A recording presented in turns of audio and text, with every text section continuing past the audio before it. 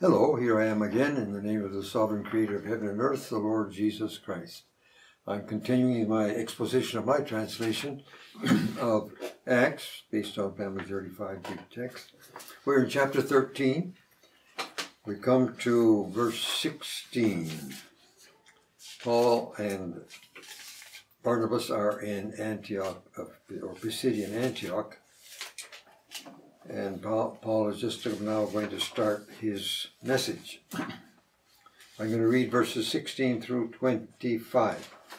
So standing up and motioning with his hand, Paul said, "Men of Israel, and you who fear God, listen. The God of this people chose our fathers and prospered the people during their sojourn in the land of Egypt and brought them out of it with an uplifted arm. For a period of about 40 years, he put up with them in the wilderness. And when he had destroyed 7 nations in the land of Canaan, he gave them possession of their land. After these things, he gave judges for about 450 years, until Samuel the prophet. And then they asked for a king, and God gave them Saul, a son of Kish, a man of the tribe of Benjamin, for 40 years. And removing him, he raised up for them David as king, about whom he gave witness and said, I have found David, son of Jesse, a man after my heart, who will do all my will. God, from this man's seed, according to promise, has brought salvation to Israel, John having heralded beforehand in advance of his coming a baptism of repentance to Israel. Well, as John was fulfilling his course, he said, Whom do you suppose me to be?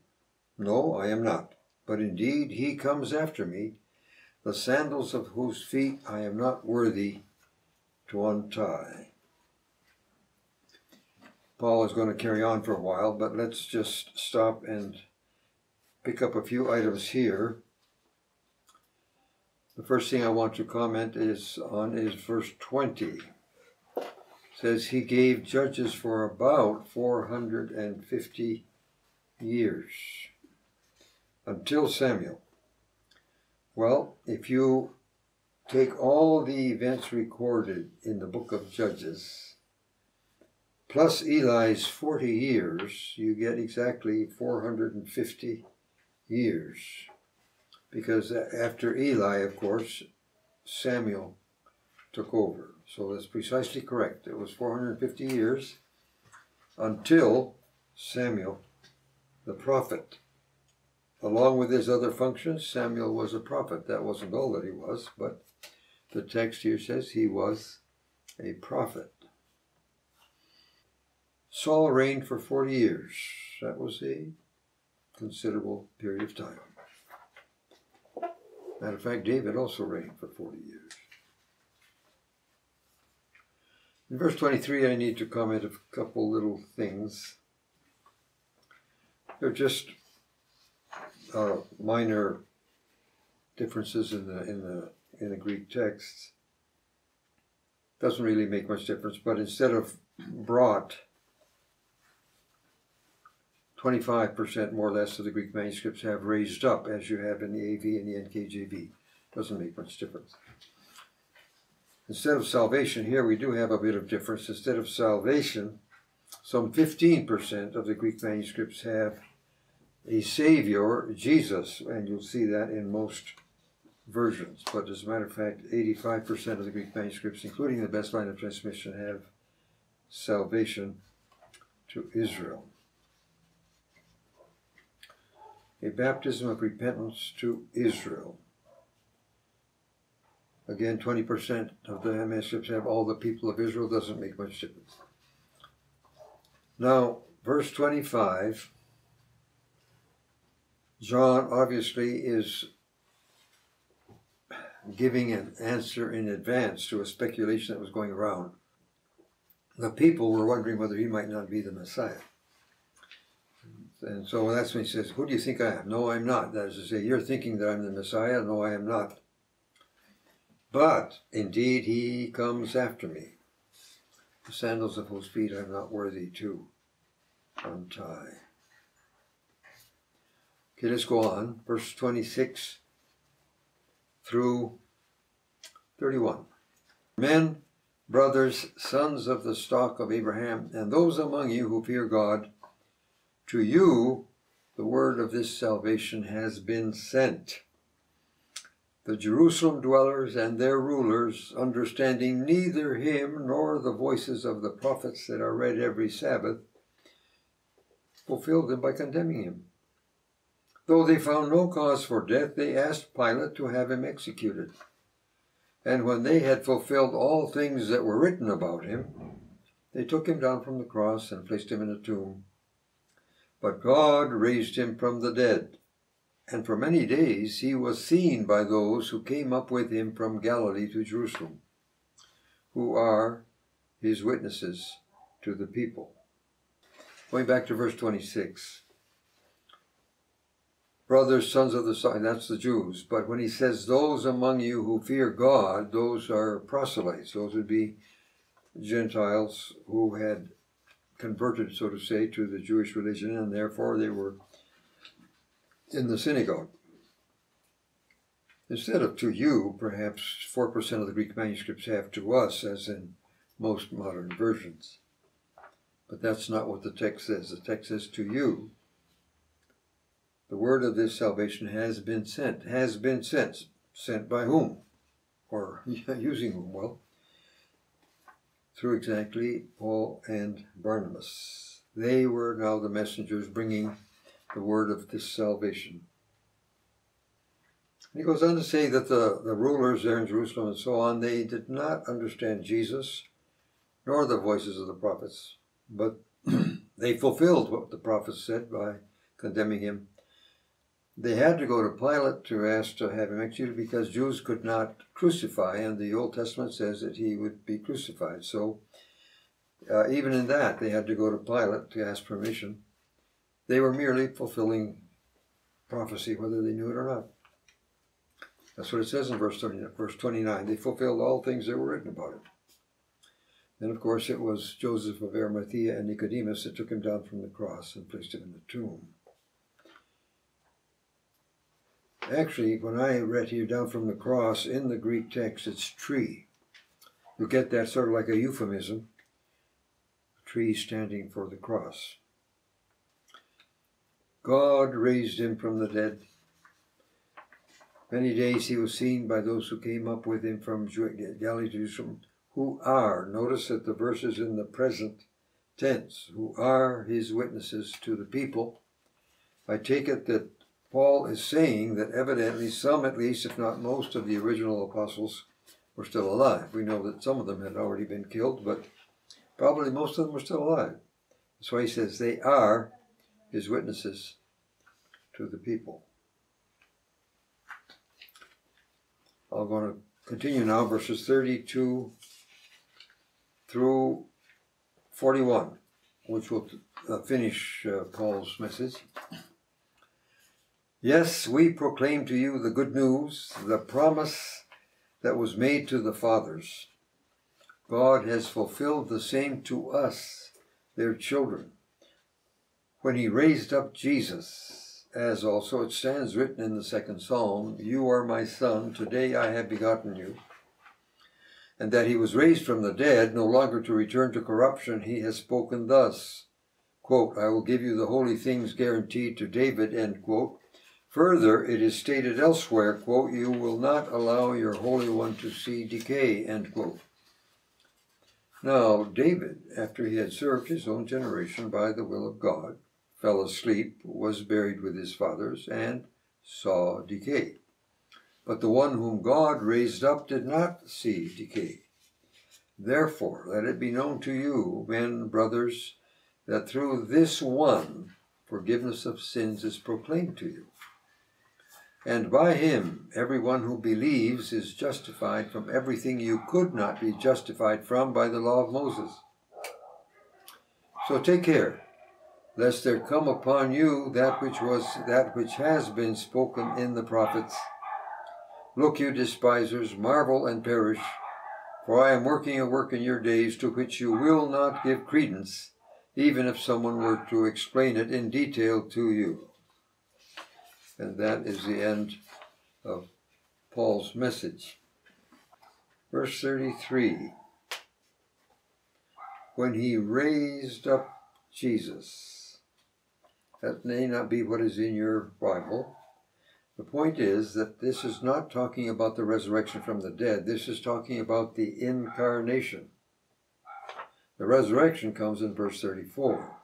So I translated deliberately raised up Jesus because this is talking about the incarnation. Jesus, this is not talking about the resurrection from the dead. It comes in verse 34.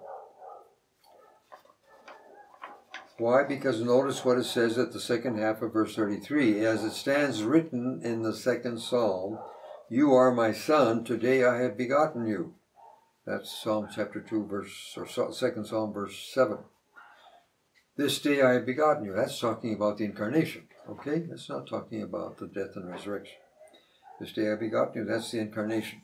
So, that's how come I translated it that way in verse 33. Now verse 34. And that he raised him from the dead. You stop to remember that the resurrection is crucial. Without the resurrection, we do not have a gospel. Paul makes that very clear in chapter 15 of 1 Corinthians. Always the apostles emphasize the resurrection. You remember that when Peter said they had to elect someone to replace the Iscariot, it had to be someone who can bear witness with us to the resurrection. That's the crucial point. Now he goes on, no longer to return to corruption. But this is interesting. People like Lazarus and others that Jesus brought back from the dead, but the poor things, they had to die all over again. And Lazarus went back to the tomb, and there he certainly did see corruption. But that did not happen to Jesus because Jesus was the resurrected. It was not just an interrupting the death as happened with Lazarus and so on. Resurrection means that the body is reunited with the spirit. In our case, it's a glorified body. And also, obviously, in the case of the Lord. No longer to return to corruption. That's going to be our show as well. That's going to be a good day, thank you. No longer to return to corruption. Amen. Okay. I have to confess that I don't understand very well the first quote here at the end of verse 34. The first quote is from Isaiah 55, verse 3. I will give you the holy things guaranteed to David. I'm just really not sure about that. Except, of course, if Jesus remained dead in the tomb, he couldn't receive anything. So for him to receive the holy things guaranteed to David, indeed to receive anything else, he had to be alive. Maybe that's the point. When we really get to it is verse 35. This has been used before. Peter used it. I believe the Lord himself used it, as a matter of fact.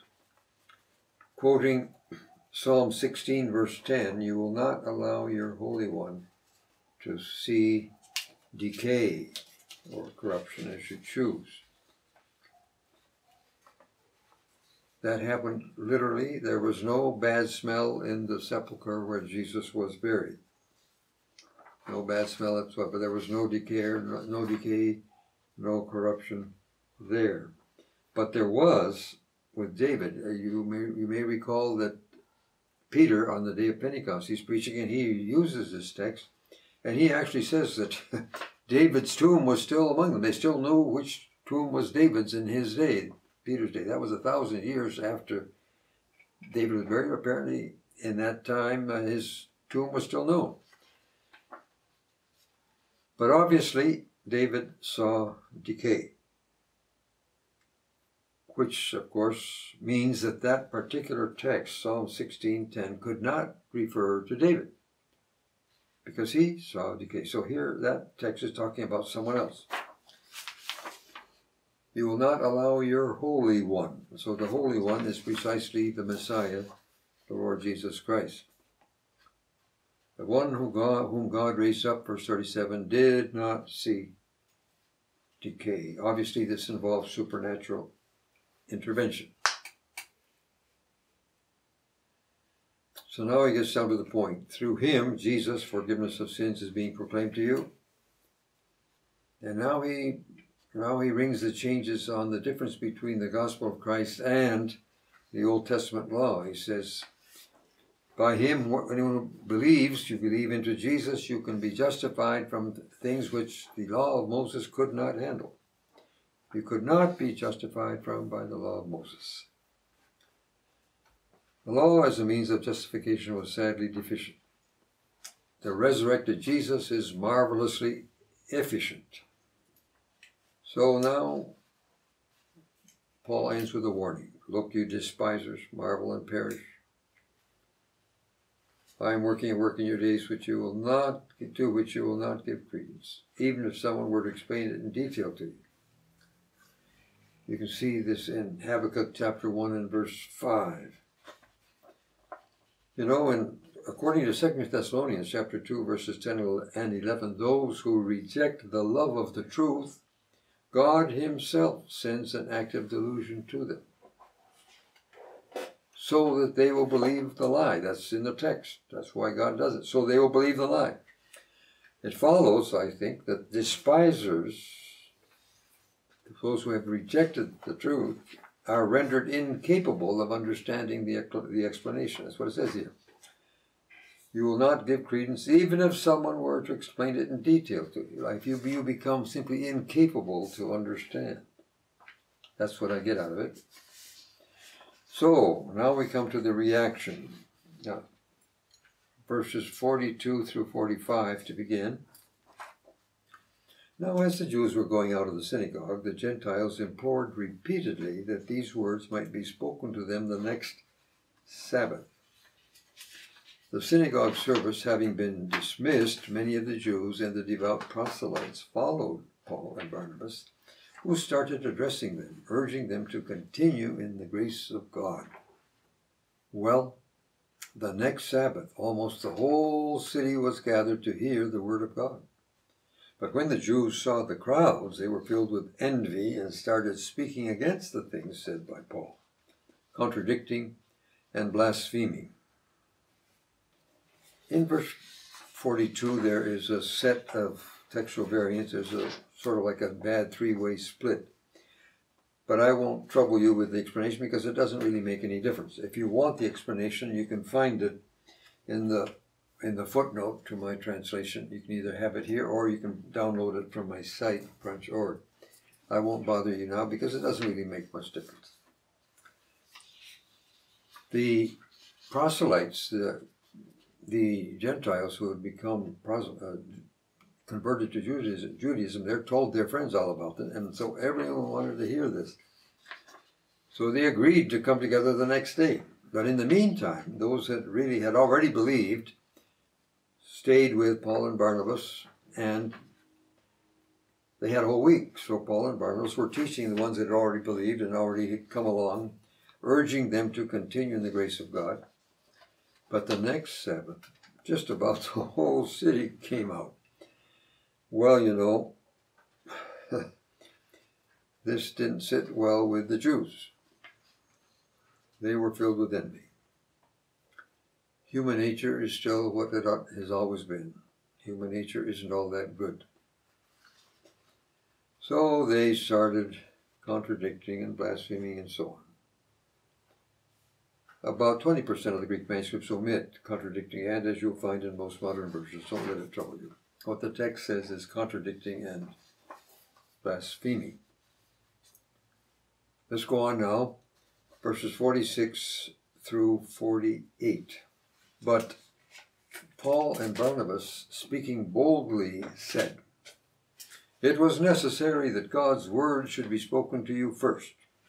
But since you reject it and judge yourselves unworthy of eternal life, now we are being turned to the Gentiles, because that is just how the Lord has commanded us. I have set you to be a light for ethnic nations, that you should be for salvation up to the last place on earth." Now upon hearing this, the Gentiles rejoiced and glorified the Lord, the word of the Lord, and as many as had been appointed to eternal life believed. Notice what the apostles say, Paul and Barnabas. It was necessary that God's word should be spoken to you first. It appears that the apostles had a clear conviction that Jews should have the first chance. You notice this over and over again. Whenever there was a synagogue, they always went there first. However, he says, since you reject it and judge yourselves unworthy of eternal life, I think he's being a little bit sarcastic there. Yeah.